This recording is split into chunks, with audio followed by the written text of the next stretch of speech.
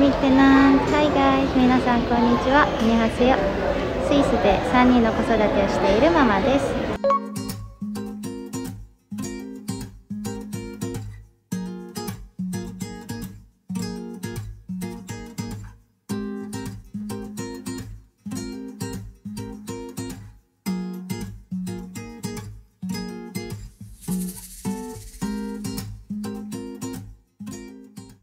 はい、ということで今ちょっとね、とあるところに来てるんですけど、どこかというと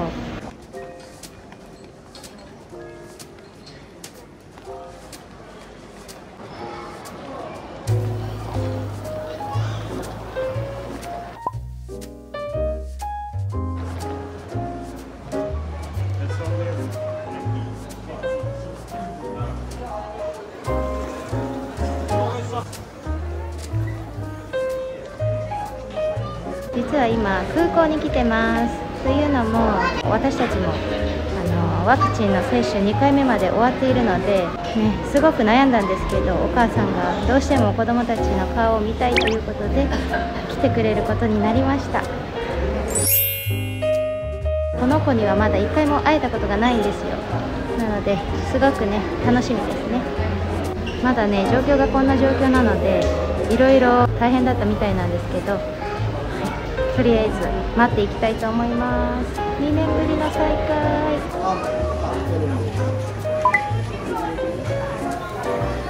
今見たらゲペッインってなってたので、もうそろそろ出てくるんじゃないかなと思うので待っていきたいと思います。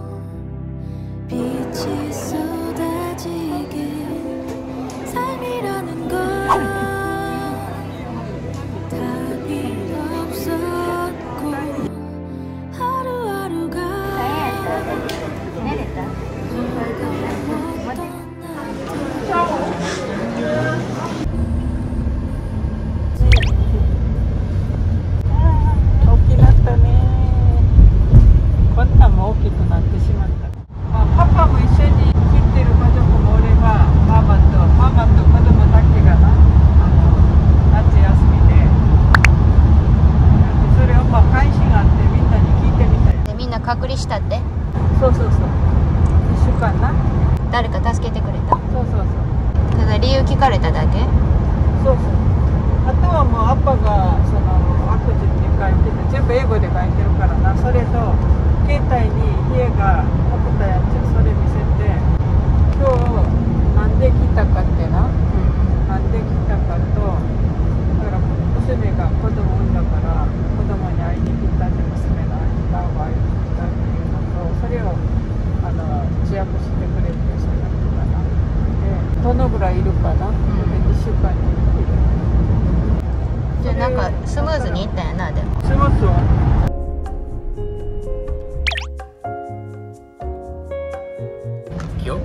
いや、いつでも食べたい時。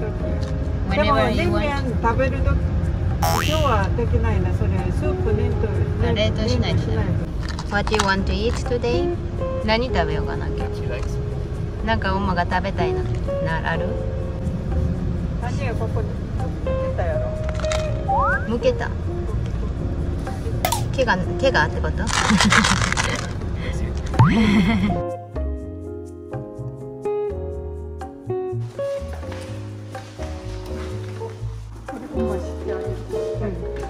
そそれハミングじゃないと持てない。落ちちゃう。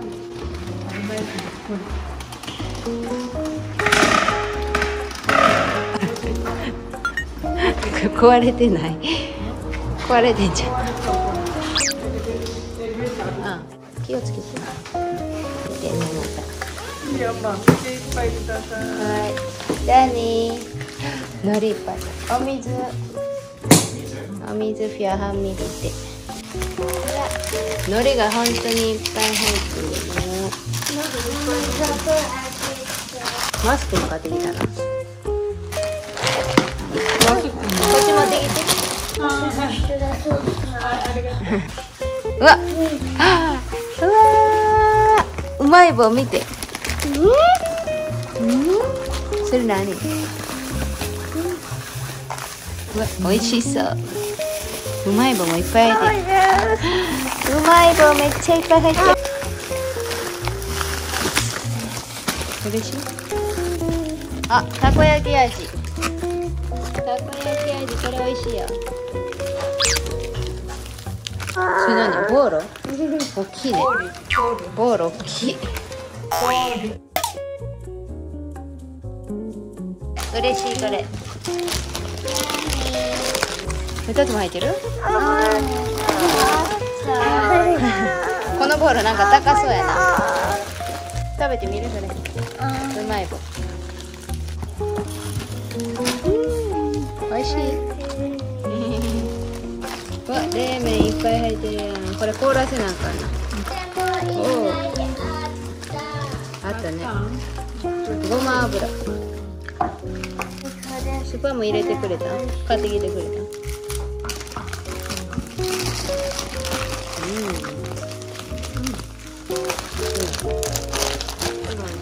いちごポッキー。これはあ、お母さん。お母さんがピスタチオ。抹茶の。お、見てこれ美味しそう。抹茶のチョコレート。おまの服全然入ってない。これのお母さんに。これのお母さんに。これ可愛かったからお茶がかけて。見て。キムチ味やって。美味しそう。これは抹茶の。あれ抹茶これお父さんとこ行って。なんかこういうポッキーとかニコールにあげたら。これポッキー。それお茶。これ。抹茶はスイスはないの？あんまりないな。あるけどね。あるけど。梅酒そんなん買ってきてくれた。You wanna try the matcha? 抹茶食器かな。抹茶？美味しい。これ辛いやつじゃん。これめっちゃ辛いやつ。うわ、これ美味しいごまドレッシング。これ何？温泉もシュワーってやるよ。これ温泉なの？めんつゆも嬉しいな。ビールあげちゃったね。これおばあさんのとこ持って行こうとした。自分で食べてるやん。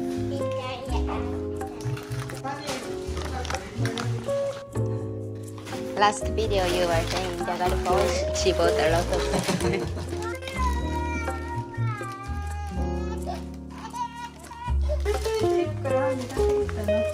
Should we just make a rice and some okazu? Then I can eat this natto. Should I buy some vegetables? Yep. アルコーね。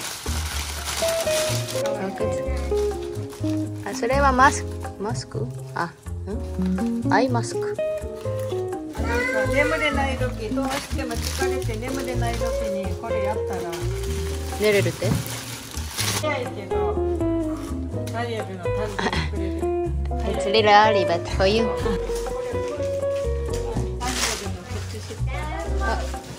あ、かっこいい。綺麗だって。これね。これはちょっと高いもんだから。これはみんな。同じパピ。切るの？それこの真ん中にあるやつ。うわ、ピカピカだね。かな、星いたいから。星いたい。あいうえおもかけてる。お手紙書いてくれたんだね。どれが一番好きなの？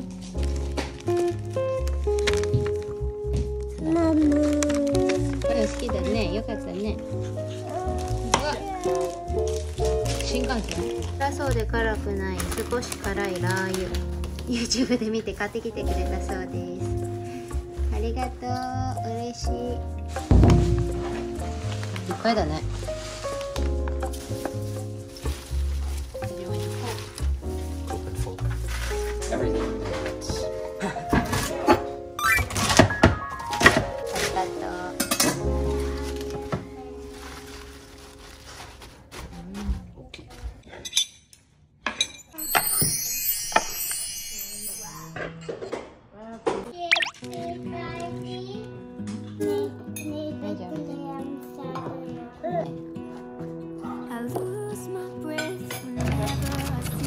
いただきます。いただきます。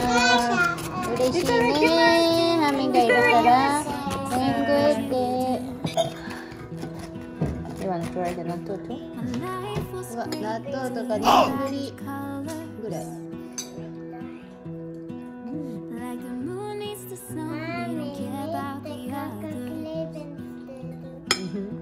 美味しいドレッシング。ごまドレッシング。ごまないやろ。ごまあるで。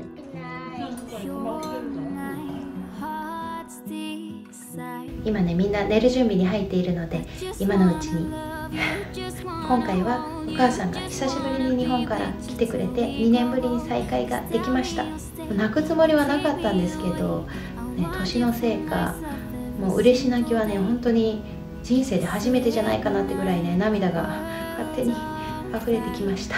お母さん今実は日本の大阪で韓国料理店をやっているんですけど、今緊急事態宣言が出ていて、ね、時間も短縮されているのでお仕事も今ちょっと減っているので、その間にね、お父さんとお兄ちゃんがレストランをねなんとか維持できるということで2週間だけ来てくれることになったんですね。